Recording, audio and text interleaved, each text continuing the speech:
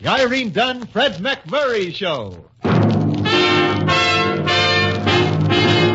Starring Irene Dunn as Susan and Fred McMurray as George. Together in a gay, new, exciting comedy adventure, Bright Star.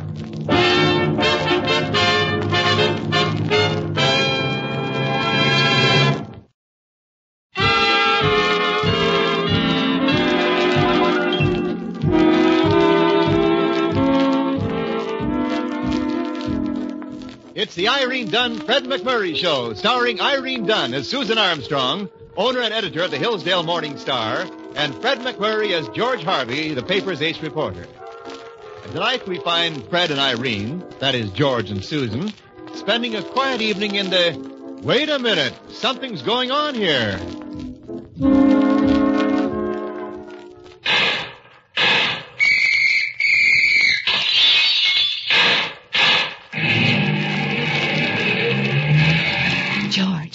George, wake up. What's the matter, Susan? Where are we? At the movie, George. Oh, yeah. This is where we came in. It's a good movie. I enjoy it every minute of it. You've been asleep for 15 minutes. I never closed my eyes. Come on, now let's get out of here. Wait till I get my shoes on. There, one of them. There. Yeah, let's go. Would you excuse us, please? My goodness, he's awake. Excuse us. About time. I'm sorry. Excuse us, please. Thank you.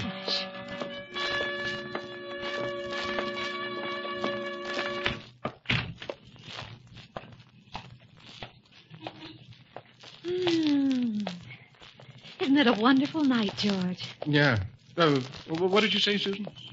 I just commented that it was a nice evening. Oh, sorry. I was checking to see if I had my own shoes on. Oh, dear. Well, so much for romance. You know, I really enjoyed the first half of that double feature. I will admit I did relax a little during the second feature. You could hear you relaxing all over the theater. I never snore. I just breathe heavily. George, you were breathing so heavily, no one could hear the gangsters shooting each other. A gangster picture? I thought it was about a boy and a dog. Oh, George. Oh, wait a minute. I want to look in this window. No. Julie. That first film was nice, though, wasn't it? And that married couple in it sort of made me think of you and me, Susan. Except that we're not married, of course. Well, how clever of you to notice. Huh? I mean, clever of you to notice the resemblance. Oh. The way they always understood each other. Basically, I thought the man was pretty much like me. I mean, he knew how to handle women. You always phrase things so delicately, George. Handle women. You make them sound like crates. Mark this side up. Well, some women are more like crates than others, of course. Thanks very much. But take you, Susan. You're more like a delicate violin, capable of beautiful music, when the bow is in the hands of a master. Someone who understands women. That's the idea, yes. George and his magic violin. You know, Susan, when I think of the men who struggle through life without the slightest understanding of how to handle women, it frightens me. Well, if I find any, I'll send them to you for music lessons. It's all very simple, really. You mean handling women? Yeah. You see, you just flatter them a little, appeal to their vanity, and then you Yes, do go on, George. Well, in talking about women, I certainly didn't mean you, Susan. You see... Well, what, am I, a great horned owl or something? No, not at all. It's just that I don't think of you as a... Well, what do you think of me as? You know, Susan, if I didn't understand women so well, I'd think you were mad at me.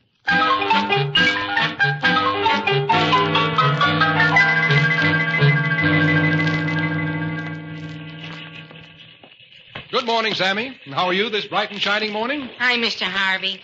Do I detect the shadow of worry darkening your fuzzy cheek? It's my girl, Mr. Harvey. She won't talk to me. Oh. Any particular reason? She says I'm a beast. Well, you could have fooled me. Does Miss Armstrong ever refuse to talk to you, Mr. Harvey? Never, Sammy. Miss Armstrong and I are always on the very best Good morning, Sammy. Hi, Miss Armstrong. Oh, how are you, Susan?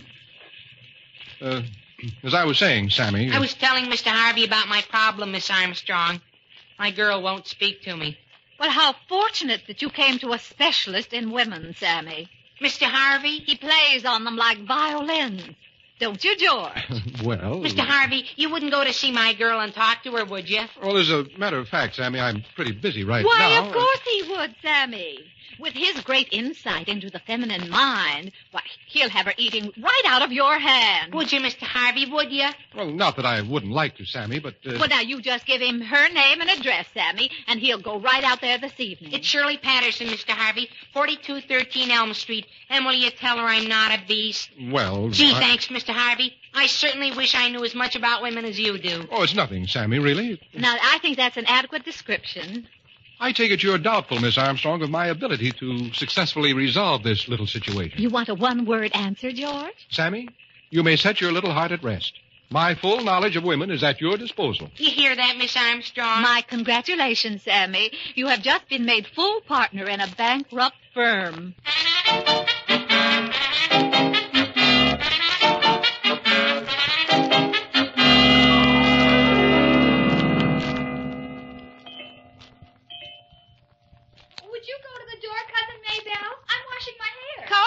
Cousin Shirley. Oh, and if it's Sammy Blair, I don't want to speak to him. He's a beast. I'll tell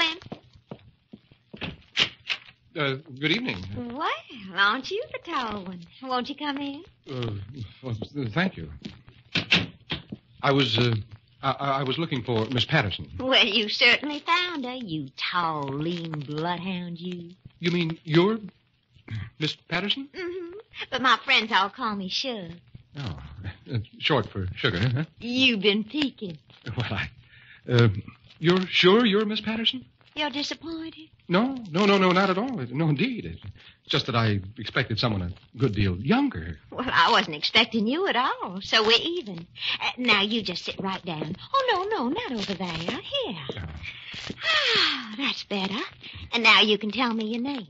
George Harvey, that is. My favorite name, George Harvey. It is.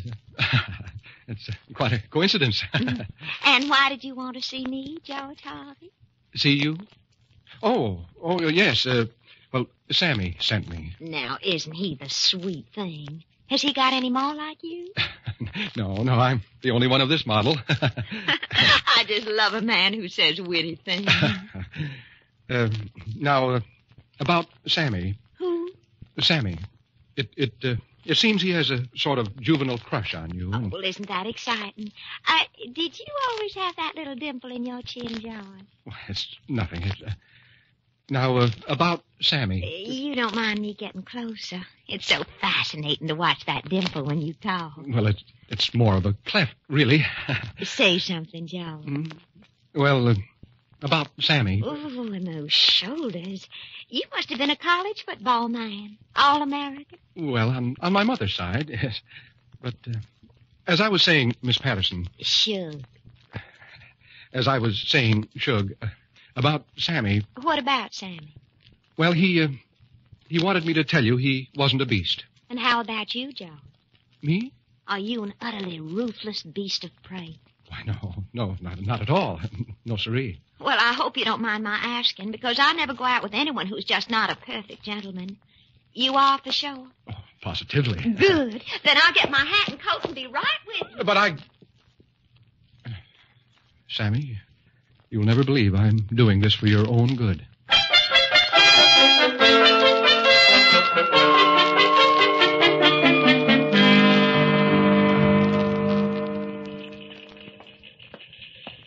Good morning, Mr. Harvey. Oh, how are you, Sammy? Miss Armstrong come in yet? She'll be a little late this morning. Well? Well, what? My girl. Did you use your great knowledge of women to straighten her out, Mr. Harvey? Well, we had quite a chat, Sammy. Quite a chat. Sammy, did it ever occur to you that Miss Patterson might not be just the girl for you? Why not? A girl is a girl, Mr. Harvey. Well, true. But, you see, Sammy, Miss Patterson is a little too, well, how will I put it? Up late last night, Mr. Harvey? Well, as a matter of fact, I was, Sammy. You see, Miss Patterson wanted to... Mr. Harvey. Now, wait, Sammy. And I thought I could trust you. Don't jump at conclusions, Sammy. I should have learned from history. From history? My old Standish. He sent John Alden to ask for Priscilla's hand because he trusted him. Now, wait, Miles. I mean, Sammy, this whole thing is silly. It's just Take her, Mr. Harvey. But the next time you come to me for a loan before payday... No dice, huh? Huh? This kid is a monster.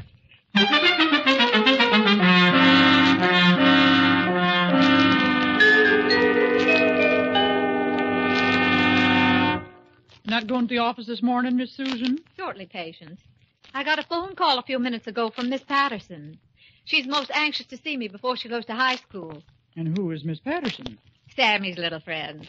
They've been having a puppy-love fight of some kind, and George Harvey, the man who knows women, went over to her house last night to patch things up. I suspect the worst. Well, George means well, Patience. And when you've said that, you've said everything. Well, you... There she is. I'll go, Patience. All right, Miss Susan. Miss Armstrong? And you're Shirley Patterson. Come in, Shirley. I can't stay a minute, Miss Armstrong, but I felt it was my duty as a fellow woman to come. Well, won't you sit down, fellow woman? No, thank you. Miss Armstrong, have you found out that all men are beasts? Why, no. Well, it's true. Sammy, back in the days when we were still speaking, used to tell me about the wonderful relationship between you and Mr. Harvey. Oh, it was an inspiration to both of us. Well, thank you. Then I found out about Sammy. A beast? Oh, utterly. But I could have survived if I hadn't found out about Mr. Harvey, too. But how did Mr. Harvey reveal his true colors? My lips are sealed. But, Miss Armstrong, did you know he was absolutely faithless? George? He revealed himself last night. Last night? You mean when he came over to see you on behalf of Sammy? That's why he said he was coming. He had ulterior motive? Miss Armstrong, my lips are sealed. But what do you think of a man who comes on behalf of another and then betrays his trust? The lowest of the low. Well, perhaps I shouldn't have shattered your illusions. But as a fellow woman, I thought you ought to know the truth about men. Beasts. Every one. Beasts. Well, I have to go. I've got freshman algebra at 10. Well, thank you for coming, Shirley. And don't be too hard on Mr. Harvey. Perhaps he just couldn't help himself. Help himself? Miss Armstrong, he wasn't even trying.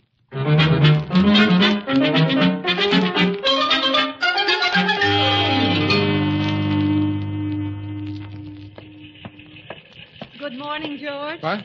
Oh, Susan. Nice morning, isn't it? How did things go last night with Sammy's little friend, that is? Sammy's little friend? Miss Patterson. Oh, that little friend. Well, things were very friendly. Yes, indeed. She came to see me this morning. She what? What did she tell you?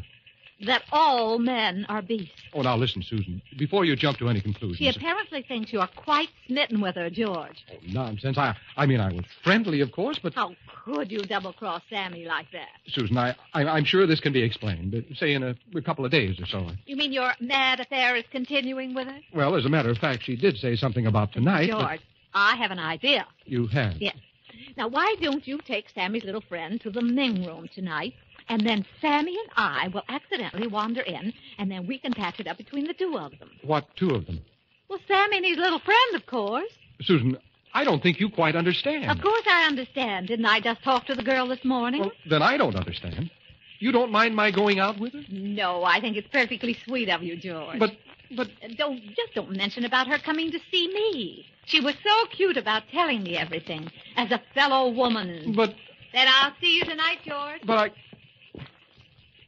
I'm just beginning to wonder. Do I really understand women?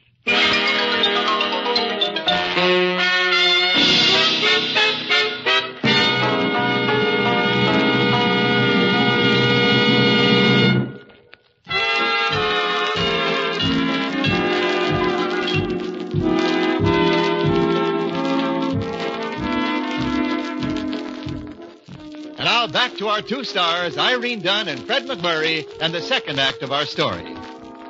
As the plot thickens, Susan Armstrong thinks her ace reporter George Harvey is showing up tonight at the Ming room with Sammy's friend Shirley. But actually, it's Shirley's older cousin who, well, if you haven't been with us from the beginning, just try to catch up, will you?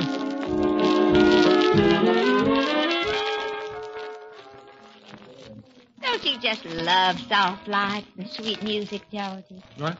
Oh, yes, swell. George Harvey, I don't believe you're listening to a single word I say. Of course I am, Shug. I was just looking around to see who's here, that's all. Expecting someone? No, I was just looking, that's all. Well, you're just about the jumpiest boy I ever went out with. Would you excuse me while I pat him my nose? Oh, sure, of course. Take all the time you want. Now, don't you jump away from me. I should never have come here in the first place. Susan, I should have said. Susan, you're a woman and I'm a man. And if you... Why, George Harvey. Susan! Well, imagine seeing you here. Hi, Mr. Harvey. Well, Sammy, it's just like old times, huh? I persuaded Sammy to come out to dinner with me to forget his troubles.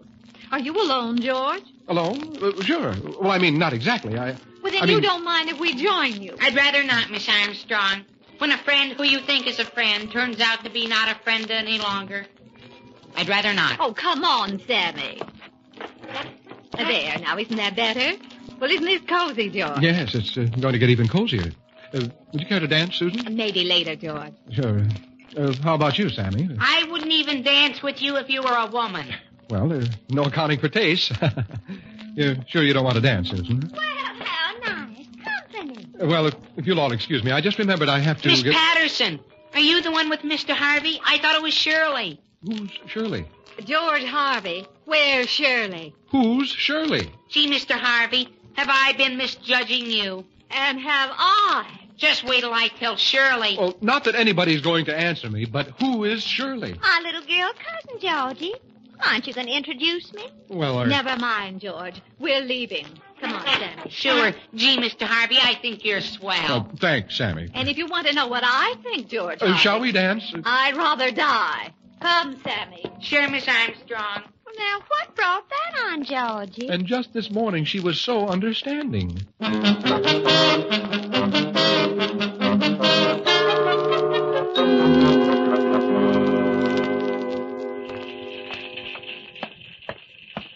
Hi, Mr. Harvey. Hello, Sammy. You know what? I made up with my girl again, Mr. Harvey. Swell. I went over to her house after we left you last night. She says that I'm still a beast, but alongside of you, I'm a saint. Always glad to help out, Sammy. That's Shirley, isn't it? There was just a harmless confusion in your mind between her and her cousin. Harmless confusion. Sammy, Yes, Mr. Harvey? I guess you know quite a bit about how to get along with women, don't you? Sure. Anything I can help you with, Mr. Harvey? Well, there exists a slight chill between Miss Armstrong and myself. Because of Shug, huh? Well, as near as I can figure out, yes. So, Sammy, if you could suggest anything that... How about getting her out of town? Should? How? Well, there's a fella she's sort of engaged to in her hometown, Buford Jackson. Now, I could call her and pretend to be Buford and insist she come home. Oh, that's no good, Sammy. With all due respect, you couldn't sound at all like this Buford. You'd be at her house and take the call. I would? Sammy, you really think it... Mr. Harvey, out of my wide knowledge of women, I guarantee that this will work. Out of your wide knowledge of women, huh? Well, I guess you know best.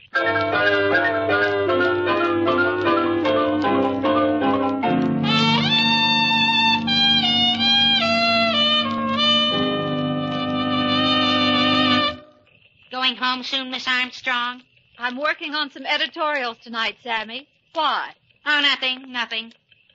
No date with Mr. Harvey this evening?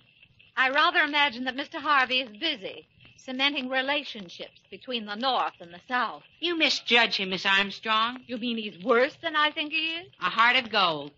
Well, I gotta go out and make a phone call. Why don't you make it here? Well, I just like to throw money around. Oh, well, now, if it's a private call, Sammy. No, it's just that... Good evening, ma'am. Is this the office of the Morning Star? Why, yes. Buford Jackson, your servant, ma'am. Buford Jackson? Is there a George Harvey working in this establishment? Well, yes, Mr. Jackson. Laying my cards right on the table, ma'am. I received a telegram from my little cousin Shirley telling me that my fiancée was running around with this George Harvey. My aim, ma'am, my aim is satisfaction. Oh, dear. Just how good is your aim? Best in the country. I see. Well, Mr. Harvey isn't here right now. He's on an assignment to Alaska. But if you want to leave your card... Why, thank you, ma'am, but I better be getting over to my fiancée. But if that Mr. Harvey should return from Alaska... Yes? I can't describe it to you, ma'am. I'm just too tender-hearted. Oh, dear.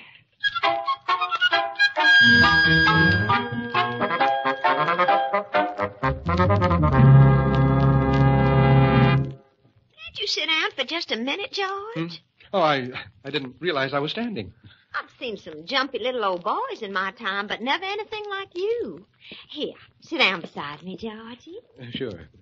Would you mind moving over so I could sit next to the phone? You expecting a call? Well, you know what the air raid wardens say. In case of an attack, always be close to a phone.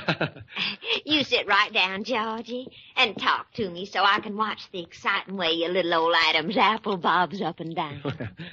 Come on, Sammy. What's that, George? I said this is dandy, isn't it? You're acting very cold tonight, George. Am I? Well, I guess there'll be nights like this. Sammy.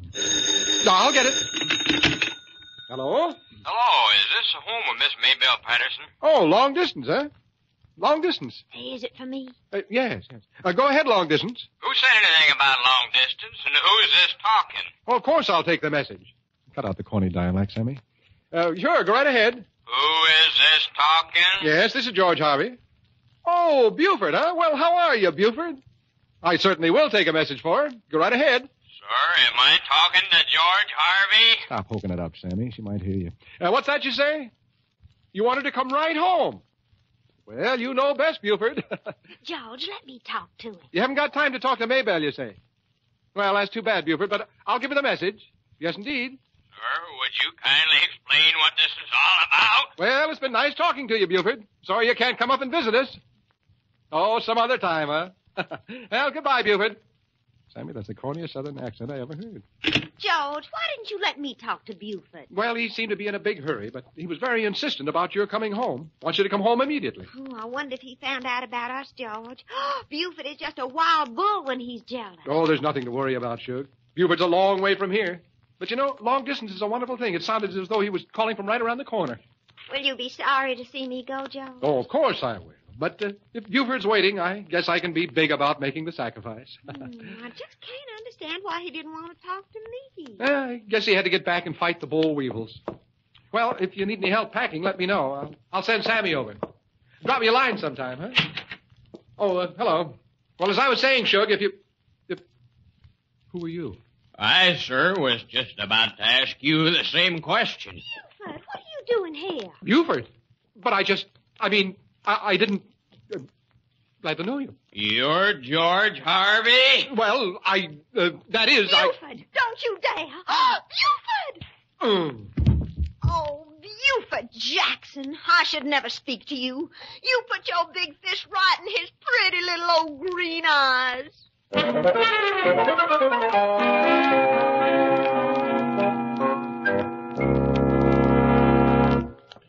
Mr. Harvey here, Sammy? I've been looking all over for him. He's lying down on the couch in your office, Miss Armstrong, with an ice bag over his eyes. Is he conscious? I think so. Sometimes with Mr. Harvey, it's pretty hard to tell. Yes, I know. Well, I'll go in and sympathize with the world's greatest authority on feminine psychology. He'll improve, Miss Armstrong. I promise to teach him everything I know. He could use it.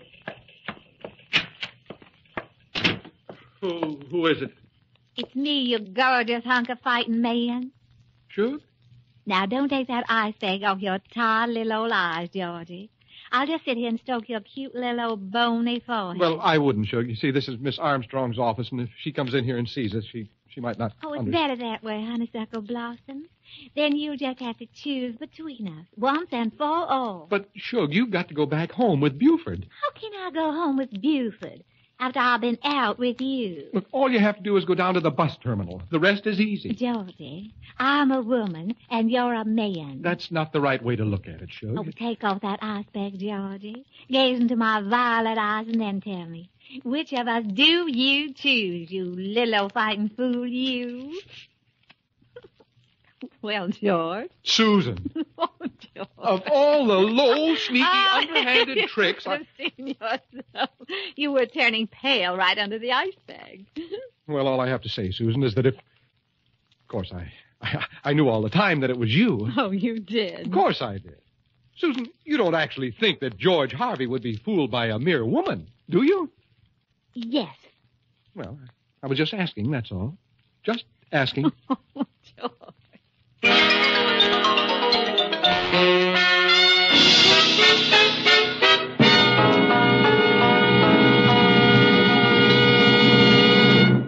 Our stars Irene Dunn and Fred McMurray will return in just a moment.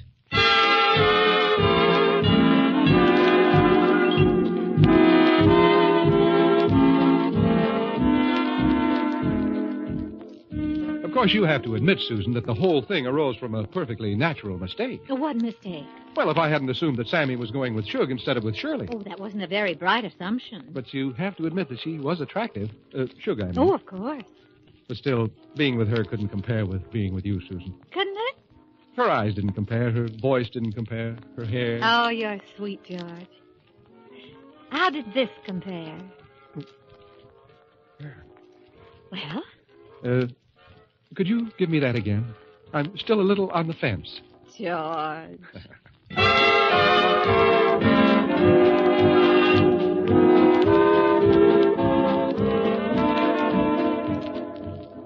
Irene Dunn and Fred McMurray will be back next week in another exciting comedy adventure in the gay new series, Bright Star. This is Wendell Niles inviting you to join us then.